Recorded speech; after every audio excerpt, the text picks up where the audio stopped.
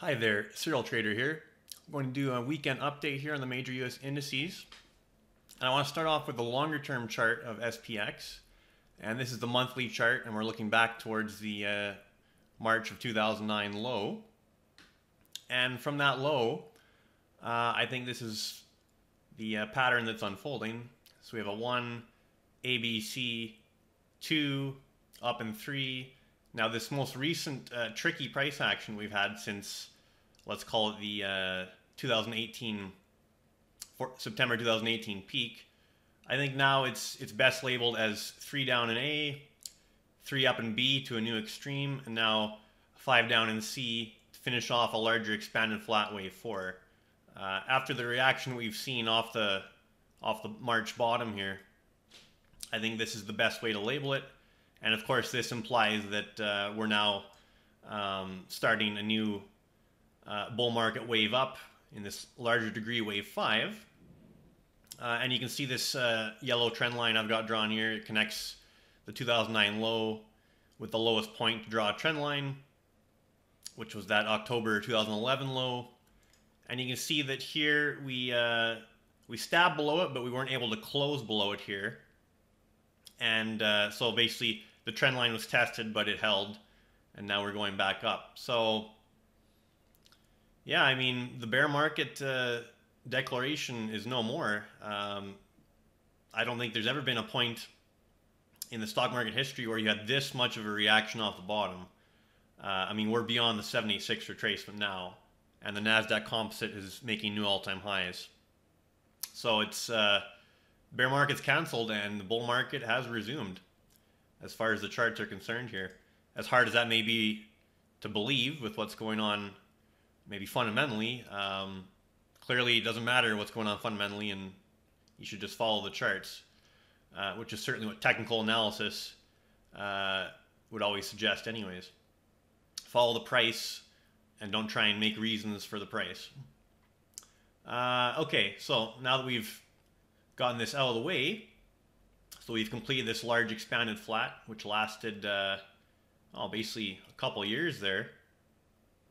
Yeah, so from September, let's see here, from September of 18 to March of 2020, so not quite 2 years, but close to it.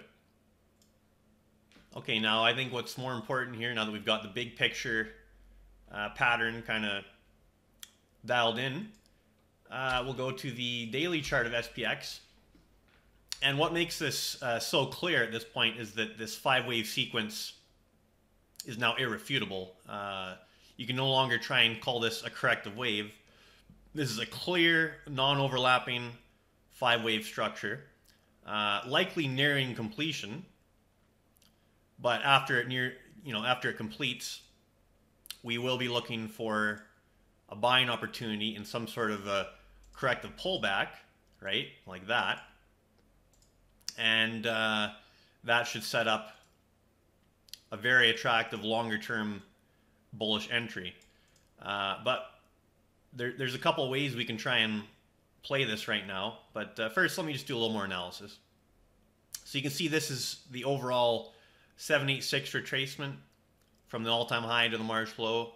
Not only have we gotten past the 786 retracement, I mean, we basically paused there for a moment and just gapped up over it. So that offered almost no resistance whatsoever. And this previous resistance level we had here at 31.36, again, gapped right over that.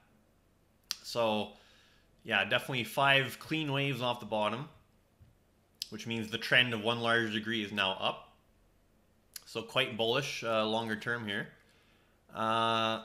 Now a few things I want to point out. So if we draw the Elliott final channel, so connecting the termination point of wave 2, termination point of wave 4 in parallel off of the wave 3 extreme up here, you can see that we're getting very close to the upper trend line of this parallel channel. So a natural place for this wave 5 to terminate. We're getting pretty close to that. Let's say maybe somewhere in the mid 3200s, just visually looking at this. So far we've gone as high as 32.11. And also some relationships to point out. So we have the reverse fib extension of the wave 4 And the common ones to look for, of course, 1.32 and 2. So we've actually gotten beyond the 2, which lined up quite nicely with that 786. So we've exceeded the common reverse fib extensions. So I'll delete those. Now we have some other fifth wave relationships that I've discussed before, and that's the length of wave 1 projected off of the termination point of wave 4. So basically wave 1 versus wave 5 relationship. And a common one is equality. And wouldn't you know it, we've actually stopped as of Friday right at that equality relationship. So wave 1 versus 5 equality is 32.1179. We went as high as 32.1172. So within a fraction of a point, we've hit that perfect wave 1-5 equality relationship. Now, that'll be very impressive if it just stops right there, almost perfectly in reverses. Certainly possible. Although I suspect it could go just a little bit higher based on the shorter term intraday pattern. I can get to that later. So that's a nice target that we've achieved. Wave 1 versus 5 equality. Again, we're near the top of this Elliott final channel. Now, what's another wave 5 relationship? So the distance traveled in wave 1 all through 3, okay? So that whole distance projected off of wave 4 to give you a wave 5 relationship. And a common one for that is the 618. So the distance traveled in waves 1 through 3 projected off of the end of wave 4, 618 relationship. That would get us up to 32.3817. So a little higher, you know, about around 30 points higher than Friday's high, something like that. And again, that lines up pretty nicely visually with the top of this Elliott final channel. So another target within reach. I suspect we might get close to that. Although it's certainly possible that we peaked out on Friday as well. Again, it's not that important because once it peaks out fairly soon, the next move of significance will be looking for this, some sort of 3-wave decline in a wave 2. Okay, another thing to look at is the Fibonacci divider. So that's where we take the entire move off the bottom and we look at some ways that the wave 4 can divide it. So 50%, 382, 618. Let's look at those. So right now we're in between the 382 and 50% fib divider level. And let me pull that up to a point where wave 4 would be that 50% fib divider level.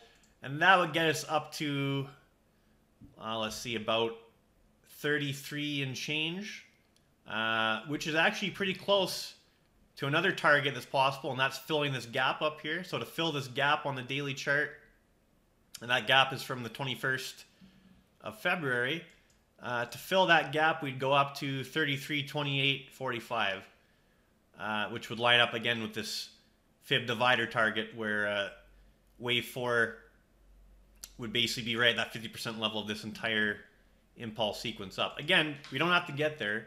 We've certainly gotten far enough here. This would be a perfectly acceptable place to stop, although I'm just pointing out some higher targets are possible should we keep pushing higher here. Okay, another thing to point out, we are now overbought on the daily RSI, and of course that doesn't mean that it's the top right now, but it means that we should be looking for a top soon. So that's another thing I just wanted to mention. So really the plays here are, once we see some sort of reversal signal, potentially try and put on a bearish position to try and catch part of this initial wave A down. That's certainly a potential trade idea. Or just wait for this to all play out, you know, wherever it ends, wait for it to do its correction down. And then when the correction down looks mature, we use this wave 2 down as a longer term bullish entry opportunity. So that's probably the more conservative approach. Don't try and short and pick the top. Just wait for it to play out, wait for it to correct, and then position when there's more of a pattern to wrap your head around. But certainly it's a reasonable enough play to try and fade an extreme once there's some sort of sign of a reversal. Again, there's no sign of a reversal yet. Okay. And then of course the next the next move of significance, once we correct this initial 5 waves up off the March bottom, we'll be positioning for the the following 5 waves up in what would likely be a third wave, okay? Again, just looking ahead a little bit to the future there. And of course, this wave 4 and 5 labeling is just a placeholder. It doesn't mean anything where I have them placed, right?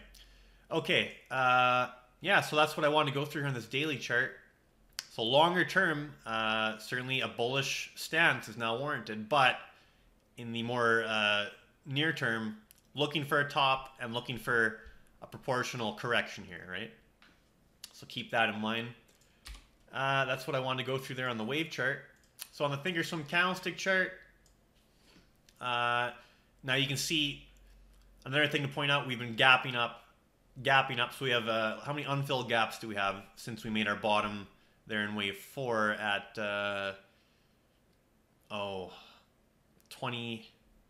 2766 was the wave 4 bottom. So we have a gap that's gone unfilled. They tried to fill this gap, but this gap's also unfilled. So 2, 3, so far 4 unfilled gaps. So being that we're in the 5th wave, we have now 4 unfilled gaps. We're in the overbought condition. Obviously, filling all those gaps will certainly be a target on the way down once we start reversing. But again, we have to start reversing first. So this candle here on Friday, a little bit of an upper shadow, but largely still a bullish candle, certainly not a reversal candle. I won't go to the weekly candles because they don't really show a whole lot. Obviously, just bullish continuation so far. And again, if we keep going up here without reversing, right away, certainly we could target the gap fill at 33.28 or even potentially the all-time high.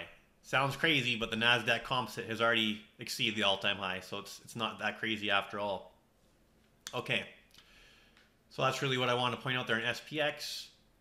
Dow Jones Industrial Average, similar situation.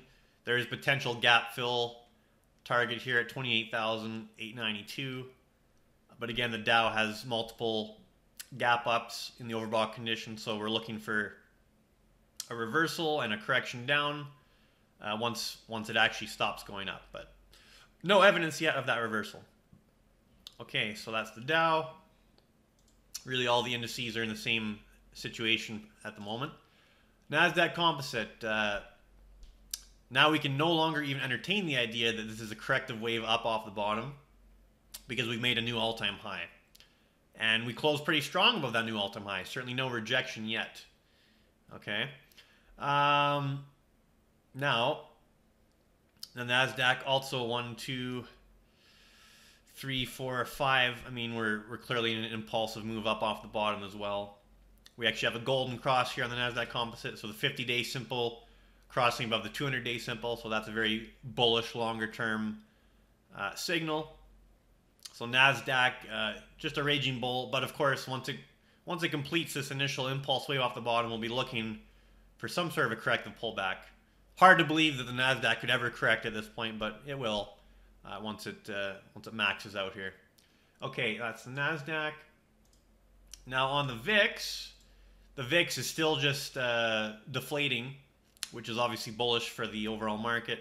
Interesting, the VIX is kind of sitting right around here at the 200-day simple moving average, so we'll see. There might be some sort of obviously when the indices correct, once they finish this kind of a euphoric 5th wave up, you would expect the VIX to have some sort of move up, but of course, we're not expecting at this point anything near what we saw there in March, right?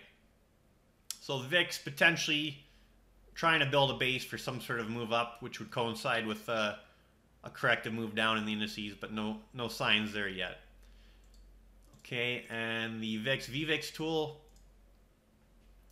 this has not produced a sell signal for quite some time. Again, preconditions keep developing, but then they keep getting extinguished. Currently, we once again have a little divergence between VVIX and VIX. So VIX made a new low, VVIX so far making higher lows, VVIX trying to get above the red moving average. Of course, you then want to see SPX get below the blue moving average, which is quite far away right now. It's at 3108. And of course, we're currently close to 3200. So no signals here yet. Just continuing to watch it. But yeah, that's really all I wanted to go through. So bottom line, bigger picture, we should now be viewing this as another bull market. We have 5 waves off a major bottom. And once these 5 waves complete, potential shorting opportunity in a corrective wave down, or just wait for that correction and position longer term and perhaps more aggressively, bullishly, for that next impulse wave up. All right. Well, I guess one thing I wanted to go through there, just shorter term, we'll look at the 10-minute chart here on Friday. So you can see Friday was a gap up. And then once we hit our intraday peak, 32.1172, so far that action from the top looks fairly healthy, sideways corrective. I don't see any 5-wave down sequence even on this 10-minute chart. So that tells me that once this little sideways corrective action completes, we're likely heading higher again. And let's just pretend for a moment that low on that 10-minute bar, second last 10-minute bar of the day, let's pretend that's the low of this corrective move. And what would we be looking for if that was the case? We'll do a little reverse fib projection. More for a day trading kind of objective, but let's see. Let me just get rid of some of these projections. So 1.382 projection gets us to 32.22. The 2.0 projection gets us to 32.40. So those are some little shorter term targets to look for if you want to try and do a bullish day trade. But yeah, and I think those might line up quite well with some of those other wave 5 projected targets I did on that daily chart. So let's see on that SPX daily chart. So yeah, 32.38 would be the 618 relationship of wave 5 versus waves 1 through 3. So that's a nice target. But yeah, just wanted to point that out.